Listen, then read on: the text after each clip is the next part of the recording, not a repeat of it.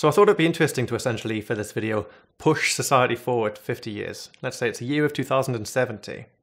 And then assess whether or not every one of the 16 types within this setting are going to be as well suited to the job market as they are right now. You know, let's say much of the workforce has become automated. At least the workforce that concerns the physical world. I'm not going to start speculating about, robots performing manual labor because the motor patterns involved are actually extremely difficult to program. So I'm not sure if in 50 years' time we'll have robots, lifting things, doing construction work, etc. But let's say the entire administrative section's been automated. Many jobs requiring fine motor patterns over gross motor patterns may have been automated as well. And maybe AI, for example, has developed to such an extent as to play an important role within the financial sector. But I'm not of the belief that all humans are going to lose their jobs, that there's only going to be a select amount of jobs available for humans and then everybody else is going to be on some kind of universal income. I'm of the persuasion that as we migrate to the virtual world, more and more jobs will open up therein. I believe the human-driven economy is going to be increasingly virtual. But before we venture down that rabbit hole, I want to go back momentarily to the physical world. I'd say construction and activities that require very complex full-body motor patterns, it'll continue to be supplemented by machines and such, but there's still going to be a very strong human sector. And then you've got the entire entertainment sector. I think as more and more people become stuck indoors, if you will, we're going to increasingly long to see other people doing activities outdoors. Because, about 2070, I think very high production green screen technology available today, for example, may even be within every household. So yeah, the entire entertainment sector may actually become increasingly digitalized. And I'm talking about the production as well. And by this stage, I really wonder if people will be able to tell the difference between an authentic nature documentary, for example, and a similar documentary that has been constructed entirely digitally. So maybe the entertainment industry won't actually be in the physical world at all, unless you're talking about producing things inside a large warehouse. So honestly, most physical entertainment industries, for example, will just be tourism. But people still want to get out of the house, so we'll still have plenty of performances, music, theatre, comedy. So yeah, in terms of production for the screen, I think that will become increasingly digitalized. But in terms of performance, I think that area will still be going very strong. And I'll be very interested to know what you think the state of the physical world economy would be.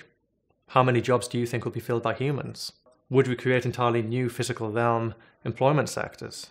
But what I particularly want to explore in this video is how well each of the 16 types might be able to adapt, adjust to an increasingly digitalized job market. Because, initially as a kind of knee-jerk reaction, you might just say, well, intuitive types might be better set up to adapt to such an abstract working environment. But then there was also reason to speculate here the degree to which people receive an intuitive score based more upon their generation than their actual cognitive functions. And that's just a working theory. I'd love to know what you think of that particular hypothesis.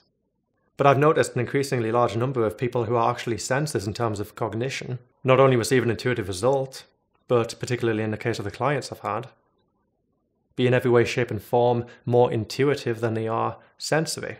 So in a small segue to the video, I really do wonder if this sensing versus intuitive dichotomy should just be left behind entirely. But on top of that, it's also fair to say that older generations are becoming increasingly computer literate. And I was brought up in the 90s. I was still in school when MSN Messenger, MySpace, the online communication world began to become increasingly popular. And I really can't recall people of a more concrete persuasion being in any way evasive of this new technology. I think, if anything, it was the more abstract and conceptual people, such as myself, who were a little bit slower to adapt to the online world. And there was definitely disparities. A lot of the people of a more concrete persuasion, I recall them being less inclined towards video games, for example, than me and my friends. But I think overall, even with the online MMORPGs and what have you, everybody was using it for communication, for just hanging out. All that changed was the medium. And 2020 right now, there seems to be a video game genre for absolutely everybody. I'm not really seeing extroverted feeling dominance, extroverted sensing dominance, introverted sensing dominance. as being evasive of the virtual setting. And pushing forward again to 2070, you might be of the mind that such a virtual job market would require more innovation, more outside-the-box thinking. And again, I'm just not sure about that. I really do suspect that the jobs that will be filled within the virtual sector will be very similar to the jobs we have already. Not to mention the fact that our needs as human beings will not change. We'll still need face-to-face interaction. We'll still need to hear a human voice. In fact, as technology progresses, having an online conversation with someone may actually feel like being in the same room as them. We may all be equipped with, I don't know, let's think, virtual reality headsets. Or maybe that's a bit archaic. Maybe it'll be more along the lines of contact lenses. A combination of your contacts, wireless earbuds, and before you know it, you're hooked up within a virtual realm anyway. So I think in terms of the extroverted feeling domain will be fine. And you might argue that such a virtual domain would not occupy all of the senses. It would only stimulate our eyesight and our hearing. And I would beg to differ. I believe all senses would be fully emulated. So yeah, extroverted feeling elements, I think that's going to be alright. Extroverted thinking elements, well, to be honest, I think extroverted thinkers have been loving this online world for a long time now. Introverted intuitives will do what introverted intuitives have always done. And I think introverted thinkers will be pretty adept at handling this new world as well. However, that still leaves the introverted feelers, the introverted sensors, the extroverted intuitives, and the extroverted sensors. And honestly, these four categories of types, I'm not so sure about. I'm not sure how well an introverted feeler will handle an entirely virtual setting. Many introverted feelers might just feel this overwhelming compulsion to reject it, see it as artificial. I think introverted sensors, in terms of handling it, would do very well. I think in terms of mental health, introverted sensors would be okay. But I do wonder the degree to which someone who excels so naturally at reliably and accurately instigating repetitive movement, handling the details, analysing things under a microscope, would do in this setting. Because if there's one area AI might be dominating within this particular timescale, I believe it would be fact-checking. The minute, that which requires an eye for detail, precision. So honestly, I'm a little bit worried about the introverted sensing domain. And don't get me wrong, I've actually typed very individuated ISFJs and ISTJs both. People would have absolutely no problem adapting to such a realm. But the hyper-introverted sensors may not have as much of a introverted intuitive dip. And it's very possible a level of individuation may be necessary for an ISFJ and an ISTJ to be able to fully adapt to such an online world, requiring of a more big picture persuasion. Not to say there won't be jobs to be filled, of course, but I just wonder if they will be able to dominate as much of the job market as they do at the moment. And I don't know, maybe my fears are misplaced. Again, I'd absolutely love to know from particularly introverted sensors, how well do you think you'd adjust to a realm more requiring of multitasking, for example? And now let's visit the extroverted sensors. I don't actually believe this will be as bad as you might think, because, heuristic, extrovert sensing, external concrete world. Okay, that means they need the experience to be real. I would argue not. They need the experience to seem real. And I'd say there is a big difference. Some of the people I know who can sit in front of the TV for the longest amount of time, who can play a game for the longest amount of time, are themselves extroverted sensors. I know some more extroverted, intuitive extroverted sensors, and they may struggle because they crave variety. They need not only a single experience to be tangible, but they also require multiple different concrete experiences to be branching off that one. And I guess the degree to which such extroverted, intuitive extroverted sensors will struggle will be relative to the degree to which there is a physical industry in the first place. And those more physical, complex motor pattern areas that have not been taken over by machines. Sure, they'll be open to those of a more concrete persuasion anyway. And actually going back to introverted sensors, I think introverted sensors will be absolutely fantastic. Which would, by the way, be at that stage a lot more high paying than it is now, and it'll probably incorporate a lot of technological elements. Not to mention just general maintenance of machines in the first place. And staying on that backtrack, although most introverted sensors of the more artistic persuasion seem to be those who dip more actively into introverted intuition in the first place, I think that's still a little bit too much of a generalization from the data I have available to me. And I think the arts in general will still be going very, very strong at this stage. But yeah, extroverted sensors, I actually believe they'll be very, very adaptable. being able to fill a variety of different roles. But honestly, the types that I worry about the most in this sci-fi setting that I'm painting are actually the extroverted intuitives, particularly the ENFP. I honestly think the virtual world would be too boring for these types. There's not enough stimuli to be taken at once. There's not enough novelty. It's possible there will be an entire virtual reality realm, to which, by the way, I think these types would be extraordinarily well suited. But in terms of just sitting on your computer, performing relatively repetitive online work, even in terms of production, filmmaking, the stuff that I'm doing right now, as fun as they might look at the onset, they require a lot of repetition, a lot of planning, a lot of staying by the book. In terms of content creation, I'm just not sure about the extroverted intuitives.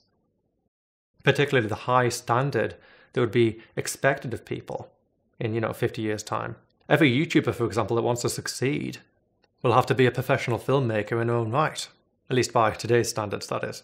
And ENTPs, I can see it, they do have a very consolidated and tidy framework. They are happy to rely upon that framework, stick to a formula, and experimenting more upon the social aspect.